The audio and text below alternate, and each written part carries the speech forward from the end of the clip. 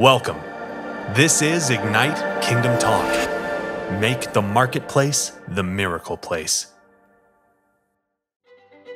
This session features Eric M. Johnson. Eric is the president and managing partner of Arnold Motor Supply and the Merrill Company, as well as the author of You Build a Business with People, the story of an entrepreneur and his American dream. Eric is also a national keynote speaker, focusing on issues surrounding technology and legislation affecting the automotive and auto care industry. He is active in both the marketplace and the church to equip others to impact the culture around them. Make sure that you visit arnoldmotorsupply.com for auto parts for your everyday ride and those hard-to-find auto parts for your classic car or tractor rebuild. They'll take the extra step to help you get the right part the first time, every time.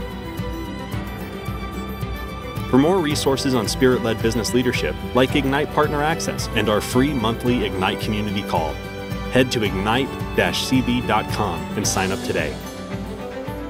Help us leverage social media for the kingdom. Let's ignite Christian business leaders all over the world. Like, comment, share, follow, and subscribe. In the name of Jesus, may your faith and hope be ignited, afresh and anew. Guys, welcome back to Ignite Kingdom Talk. We're so excited to be here with you guys. It's cold here in Nebraska, and I'm sure with our friend Eric Johnson, it's cold in Spencer, Iowa as well. It is probably colder. I think it was 2 when I came home for lunch. So yeah, it's downright chilly. Oh my gosh. Well, Eric, we're excited that you're on with us today. And Eric's a great friend, guys. We usually will have a business owner, an entrepreneur, and here we've got an opportunity to talk to I think a fantastic leader, Christian business leader that's out there today, and is a president of a large company there in Spencer, Iowa. About 100 employees, right, Eric? Well, there's 100 here. We have about 900 total. Oh, 900. Wow. I guess I was off a little bit. Yeah. Yeah, there's 100 here in this facility, but we're from the middle of Nebraska all the way through Iowa and Illinois. We've got just right at 900 total. Wow. Des and I, we sometimes struggle to, you look festive, you look wintry. I look like I should be out in the snow in an ice castle. Oh, well, you look warm. You should not go out in the ice castle. Just stay in where it's warm. No, there's Hallmark movies that have ice castles. Oh gosh. Oh, that's true. Yep. Well, it's like sometimes I think we've had as many as 9 employees. I think that's been our peak, and to handle 9 employees for us anyway was, I don't want to say it was frustrating, but you learn your weaknesses and you learn your strengths pretty quick. Yeah. But Eric, tell us what is that like running a sizable company like what you're in charge of, and making sure that everything is in place, making sure that the employees are doing what they're supposed to do, but yet at the same time, I know you well, and you're a man of God, and want to honor Him in everything that you do. What's that like? Well, it is certainly the more people that you deal with, the more challenges, or the more opportunities for challenges there are. There's no question. As if our business were simply a matter of taking care of our customers and solving the technical challenges and those things, it would be a much simpler role. But that's not the reality we live in. At the end of the day, it's the people that really make everything happen. No one, as a leader, I sometimes joke with people that I do no actual work, and that is a lot of times the case, especially when you're in a company with 900 people. One of the dangers sometimes is you can get sucked too much into the operational pieces or the task part of things, And you sometimes really have to take a intentional step back and say, I can't get too involved in working in the business. I need to be focusing on working on the business. Right. The particular business that I have the opportunity to lead is it really is a good place to demonstrate some of these things. It's a nearly 100-year-old business. We will celebrate our centennial here in 3 years. So over that amount of time, you really do learn a lot of people-related skills, challenges. The culture kind of becomes ingrained. And in our case, we're very fortunate in that our founder, back in 1927, believe it or not, was very a person who was very people-oriented, very focused on people. In fact, his most famous saying was, "You build a business with people, not with buildings of brick and stone." And I try to weave that saying into almost everything that we do. It's whether the people that we're referencing there is our own people, our associates, our employees, our partners, however that is, or it also is the people who we're serving and that they're our customers. And so some combination of the us and them, and we try to blur that line of us and them, so that it's we're coming side by side alongside them. We want both of our businesses to be successful. And so, we really do lean heavily on that mantra, you build a business with people.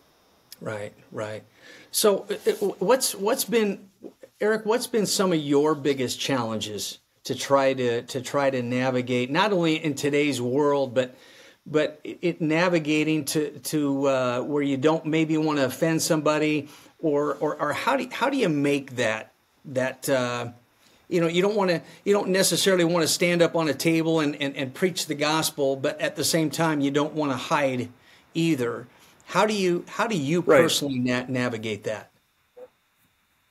Well, I do think it is a unique challenge in a larger organization, especially a larger organization where, if I were the sole proprietor, if I owned the whole thing, then if I decide to burn the whole thing down, I just hurt myself.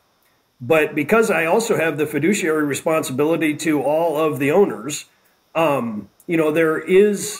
have to do things that are in the best interest of everyone, not just in the best interest of me. So, that does certainly create some situations where I do have to be, I don't want to say that I shy away from it. I am who I am. I think you can't be fake. You can't try to play both sides of the aisle. You have to, take a stand for what's true and what's right.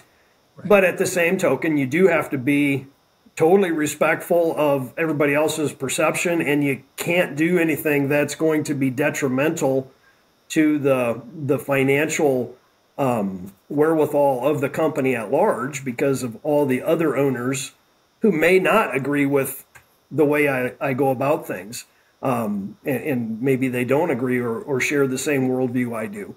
So you do have to be wise about, but at the end of the day, I don't find that it's too big of a challenge, because if you already have your moral compass aligned and you have it based on something that is absolute, which as Christians, we're honestly the only people who can do that. Most of your big questions or your big decisions are already answered for you in advance. You already know what's right. You already know the basics of what you need to do. And honestly, most people, whether they on a big picture worldview agree with you or not, the proof is in the pudding of the decisions that you make are right. And when you make the right decisions based on actual truth, the end result is better. So, I think you do have to be wise, and you can't just, beat people over the head with your opinions. But at the same token, it would be a mistake to shy away from truth-based decisions that, are based on the truth that we glean by understanding the truth as it's revealed to us through God's word. Amen. I've always appreciated, Eric, about you is, in our talks, and even some of situations, that you'll be in, and asking for prayer, asking for wisdom. You care about your employees, and that's, to me, that shows every time I'm talking to you, because a situation to where you don't share any of the details, but I know it's something that's weighing on you, and a situation that you need to address. And I've always appreciated about that, about you, because you care, and you care about what happens to the employees. That's a big responsibility. 1,000 people, and I mean, you're like you could almost look at it like that's your ministry. Well, I think there is a definite similarity or parallel. You could call it a pastorate in some regards. I mean, if you look at the root of the word pastor, you're talking shepherd, the person who is providing guidance and leadership for the sheep. And president of a company is essentially the same thing. I do believe that I have responsibility to God for the safekeeping of these people, and the decisions that I make are, impacting their families, impacting the quality of their lives. And so I think that's something that you have to take very seriously. I know my predecessor as we were talking through, what the role was and how he saw things, he talked a lot about when you go home at night, you have to be able to lay your head down on the pillow knowing that you did right by all of these people. And so, you can't make decisions based on what's best for Eric Johnson. You have to make decisions based on what's best for the other 899. And, that's just the way you have to do it. But it is also, there's weight that goes with that, but it's also a great joy to, in some ways it's almost like being the dad of the company too, in the sense that, I'm ultimately responsible, but it's really cool to see the victories that, hey, person X has really gotten great at this skill, and look how much they've come over the last 2 years. And, and that's fun too. So, it's not like it's just woe is me. It's a heavy burden to be in this role. There's a lot of, opportunity for joy and to really share in the excitement of the people, just in the same way kind of you do with your own kids when they learn to ride their bike or master a new skill. So there's a lot of both sides of that coin. So when you're talking, I always am asking the Lord, what scripture, what would you have me, share? And the scripture that comes to mind is what you build on, if you build on the sand or if you build on the rock. And when we build on the rock, when the winds come and the rain, or winds blow and the rain comes, that what you've built is going to last, and it's going to stay strong and secure because of your foundation. And so, and that doesn't just mean in your home with your family, at your church, it is in every area of your life. And so what you're doing there is the same thing. And it's interesting because the scripture also, that unless God builds a house, we labor in vain. And you could strive and strive and strive to be the most incredible boss, leader. But when Christ in you, the hope of glory, is at work and moving on your behalf, in and through you. And so when, decisions need to be made, well, you've got the spirit of knowledge. You got the spirit of wisdom and understanding and discernment working on your behalf. And so, the Lord says you have not because you ask not. And when you go to the Father and say, I got this deal, what going on with, whomever, whatever, Lord, how should I handle this? That what you hear is going to be the best, way to do it and way to handle it. And I believe that even in John 15, where, about Craig and I were just talking about this and reading this yesterday, when we are connected to the vine and we are engrafted into the vine. And, the Lord prunes off everything in us that is of no value and doesn't produce fruit. And he just cuts it away. That pruning is good. But when the fruit that comes from the choices we make, from obedience, from loving God, that everyone around you, every employee that comes to you is going to be able to partake of the fruit because of who you're engrafted into. Wow. Yeah. We just talked about that this morning, didn't we, Eric? And yeah, that passage of scripture really is, it rings true with me as well. And it's interesting too, because we did talk about very similar things this morning. And, in that passage where you're talking about the flood, the water, the water is the destructive thing. But yet we also were talking this morning about Psalm 1. And in fact, I have it right here. I'm going to read Psalm 1 because that, I think, fits nicely. Psalm 1, verses 1 through 3 said, "How blessed is the man who does not walk in the counsel of the wicked, or stand in the path of the sinners, nor sit in the seat of the scoffers. But his delight is in the law of the Lord, and in his law he meditates day and night. He," that person that we just described, "will be like a tree firmly planted by the streams of water, which yield its fruit in its season, and its leaf does not wither, and whatever he does, he prospers." I lean on that a lot because, you look at the water of the flood that we were just talking about that could come in and destroy the house. There's also the water that nourishes, and the tree that's rooted, or the house that's built on that solid rock. And it's the same rock in both cases. It's Jesus. It's the Word of God. I also think it's interesting in Psalm 1 where, it's talking about that you meditate day and night on it, but, the implication there is you're doing something with that. It's not enough just to think about it. It has to affect the way you operate. And I love the idea, too, of that you're yielding fruit in season. It doesn't mean that maybe the fruit isn't right now. Sometimes we, especially the kind of people who tend to end up as a president of a company, tend to be rather driven and need to see results.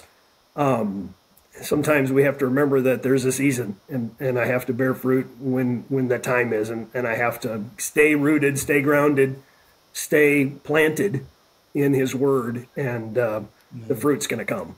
Amen. Amen. Well, when you're talking about, meditate on his word day and night, and that's one of my things. Rarely do I go to sleep without, reading the word, and it's like, Lord, I want your word in me the last thing before I go to sleep, that the Spirit of the Lord would be, talking to me as I go to sleep. And then the same thing in the morning when you get up, it's like, Lord, let me be in your word.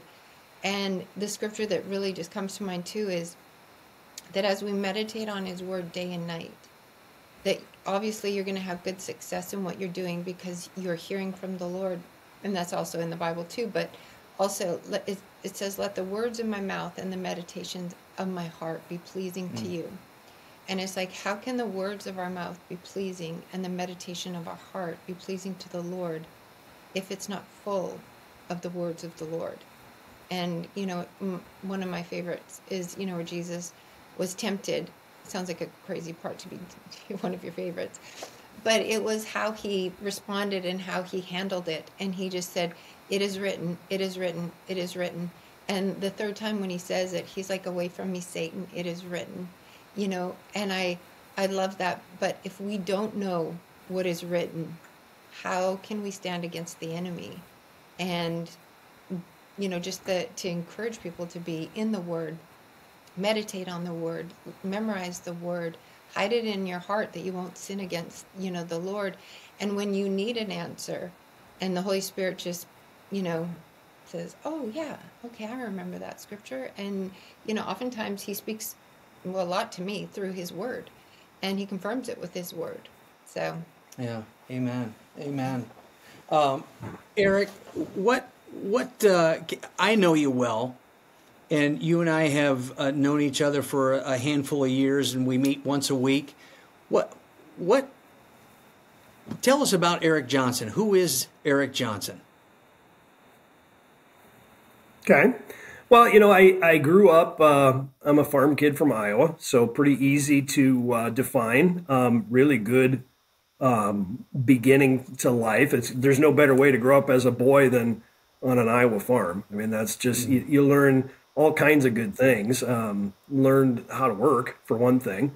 So, lived in a small town, graduated with a class of 166, I think. So, nothing massive, pretty involved in sports growing up and learned some good lessons from that as well.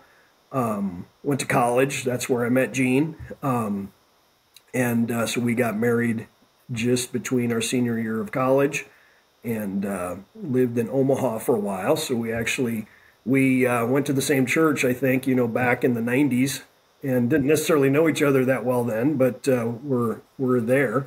So we have two raised boys now at this point. Both are married. Our oldest has had a daughter, so we have a 9-month-old granddaughter. So that's new for us to have the granddaughter. So we just got to experience that first Christmas with her at our house, and that's been awesome.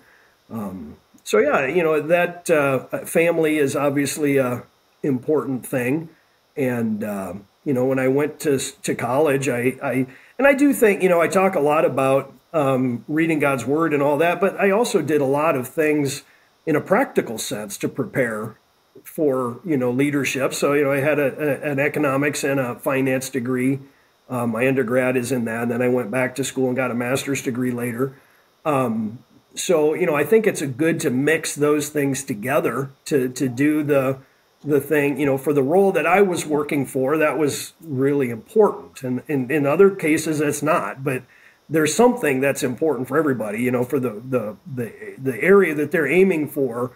There's a lot of practical skill acquisition that you've got to do, but you can't just do that. You've also got to deal with the spiritual truth aspect of it as well. So, I think for decades I've tried to mix those two together to be well-rounded in terms of experience, education, but also, to stay rooted, stay grounded, meditate in His law day and night, because that's really where the truth comes from. Amen.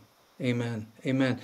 Okay, so then how, Eric? One of the things I've always appreciated about you is, you'll have the governor at, I think it was at your place of business, I believe, and different. You're always involved. You're always getting involved in trying to create a better community. To me, it's more of what the believer. You're an example of what the believer really should be, especially the leaders, the business leaders out there.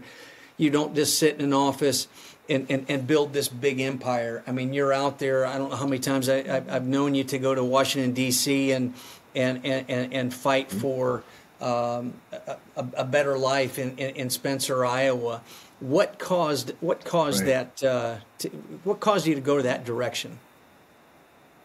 Well, for me, it's a very practical thing. I can't stand politics. The whole politicians drive me nuts. I don't like the whole process, but it's necessary. It is in order to, by just the role that I'm in, I have to be somewhat of a leader within my industry as well, not just my company.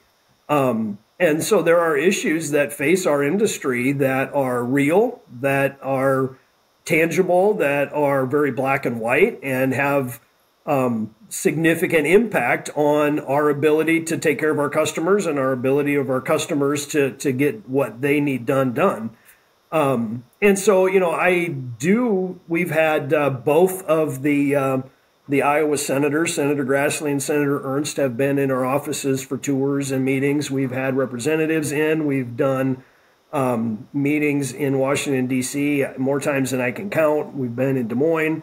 I think it's very important. And so we work closely with our industry association to help make connections. But I also think, it is important for a business leader to have connections with, maybe not the senator or the representative, but at least people in their offices that you can call them and there is a relationship there already, so that when there is something that comes up that you need, that you can say, hey, this is Eric, and they know who they're talking to.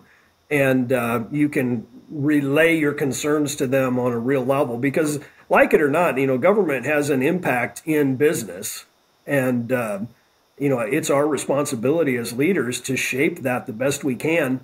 Because for the most part, they do want to make good decisions, and they don't know what they don't know. And so it's up to us to help educate them, and they can't be experts in everything.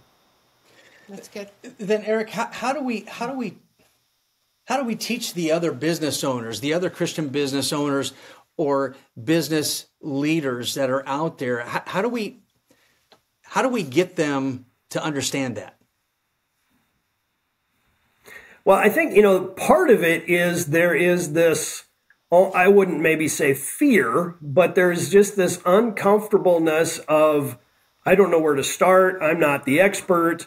And I think we need to, set that aside. The first time that I went to D.C., so I've been out there on lobbying trips. I couldn't even tell you. But the first time that I went, I had no idea.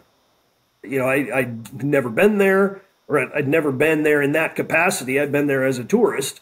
And so you do have to learn a little bit of how does the mechanics work? Who do I need to talk to? Where, and there's a lot of that you can work. There's a lot of industry associations. Most industries have some association that can help navigate some of those things. But from my perspective, the best thing that we did was find the local office of the representative or senator or whoever it is, and call them and say, hey, we'd like to introduce you to our business. We'd like to meet you. We'd like to take you to lunch. We'd like to, they like to, I don't want to say like it's fake, but they like to be seen in the public. And it's not, in all the cases I've seen, it's not just I'm here for a photo op. They really do want to learn. So to me, that's the best place to start, is start at the local level, find the local rep, find the guy who's manning the office closest to your community, start there and establish that relationship, and then start learning, okay, how could we host the congressperson? How could we go visit? And we've done things where I will encourage all of our people to email, I'll hit all 900 of our people and say, I want you to send this message to your local representative.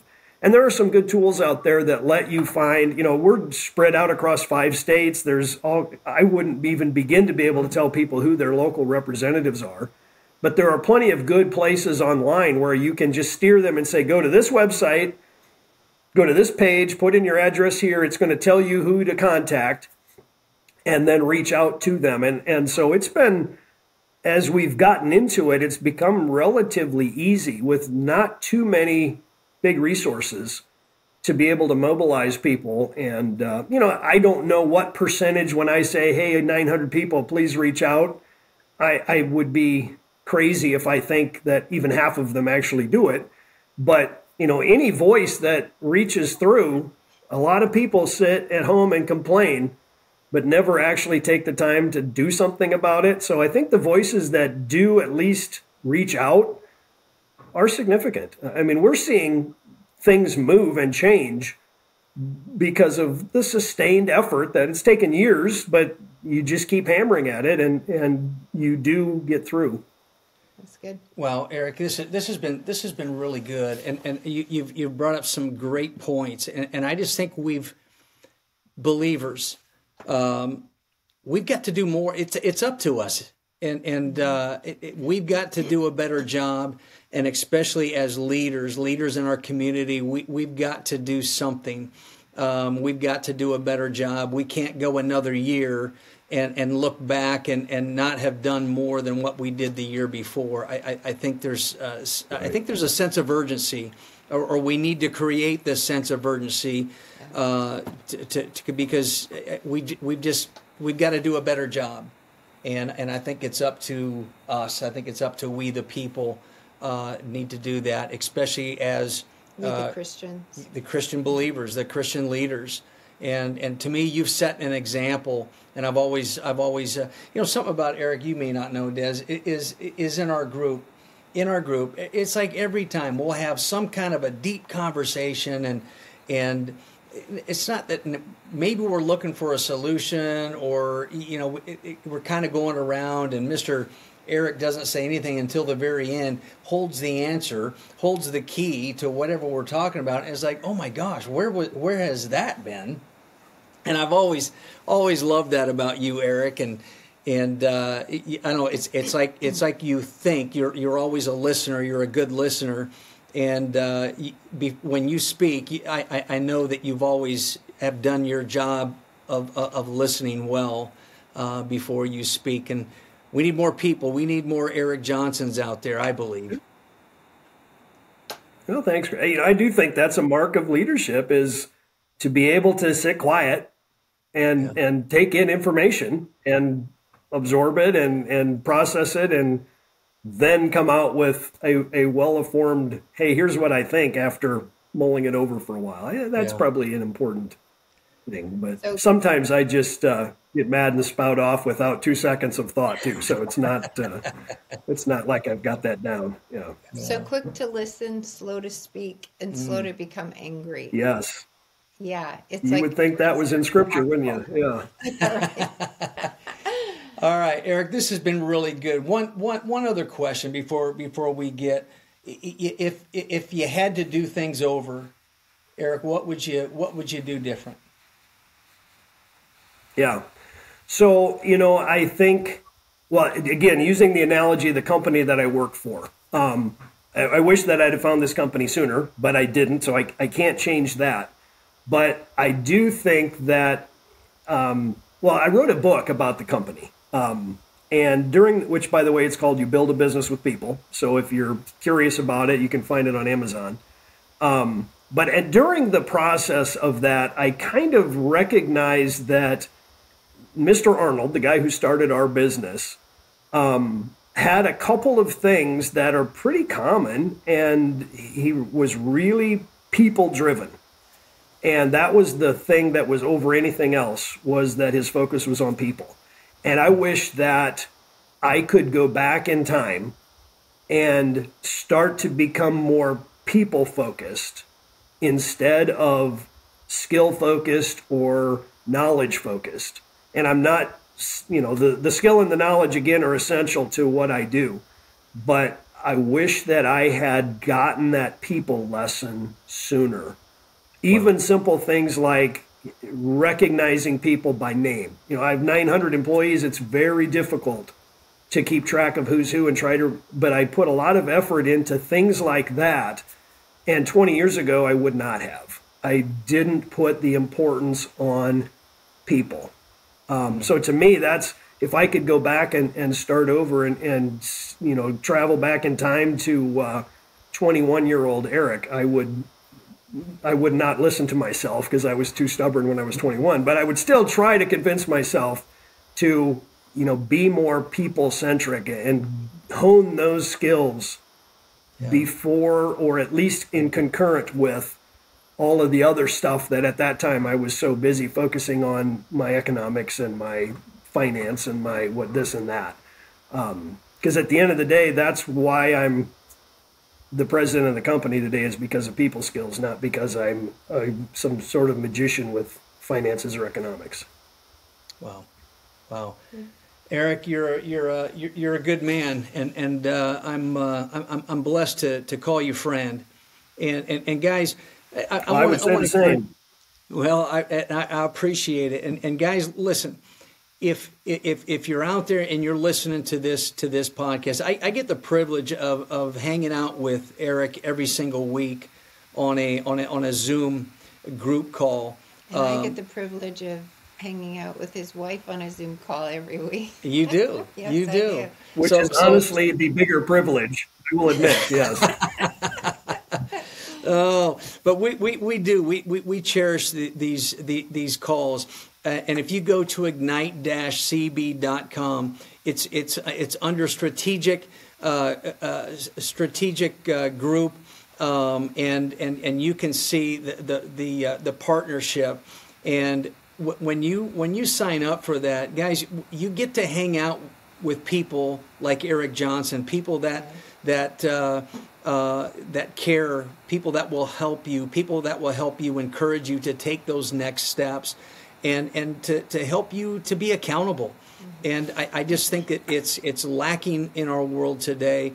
And guys, we've had such a privilege of talking with Eric Johnson. And Eric, you're a great friend, and we appreciate everything you're doing. And not only doing there at with what you do, but to me, the community, the bigger picture, is you're making a difference, and you're showing others how to make a difference. And to me, that's what counts. And we need more people like yourself to be able to do that. Des, can you just Sure. pray over Eric and everything that he's doing? Father, we thank you. We thank you that you are great and greatly to be praised, Lord. And Lord, we thank you for Eric. We thank you for Gene, his family, Lord. We thank you for the position you placed him in. And Lord, that you have given him leadership skills. And Lord, that they're given to him, but Lord, that he actually listens and takes them and puts them to work. And Lord, we thank you for what you're building in and through him at that corporation.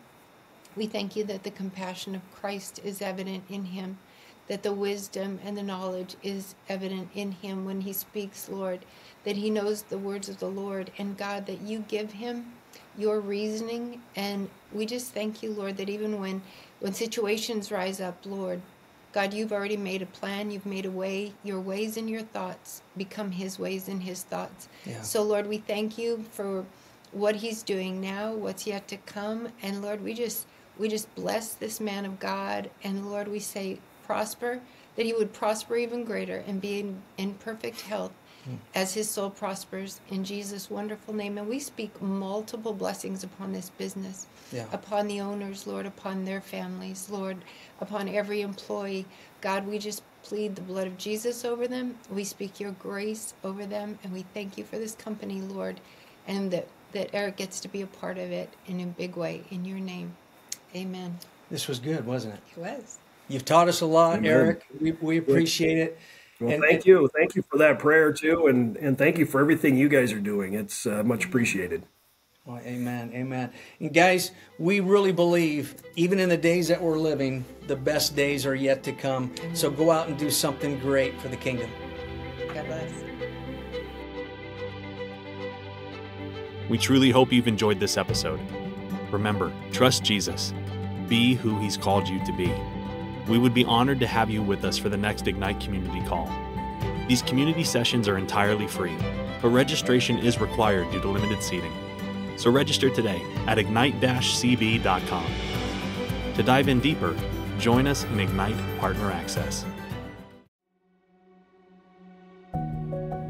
Thank you for listening to Ignite Kingdom Talk. Ignite Christian Business, and by extension, Ignite Kingdom Talk, is for you, the Spirit-filled servant leader, called to be salt and light to the marketplace. By developing a library of free resources, supporting intentional community, and fostering strategic development and growth among like-minded peers, Ignite is here to empower business leaders to walk out their calling so that in their success, the marketplace becomes the miracle place. With a yes from you and Holy Spirit, we would love to have you join us in the Ignite Partner Access program.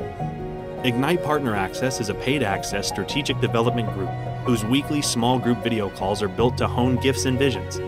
Iron sharpening iron against the backdrop of Ignite's own servant leaders' knowledge and experience to add value, never merely tickle ears. Whether your business is just beginning or you're years in, we would be honored to come alongside you in your walk with God.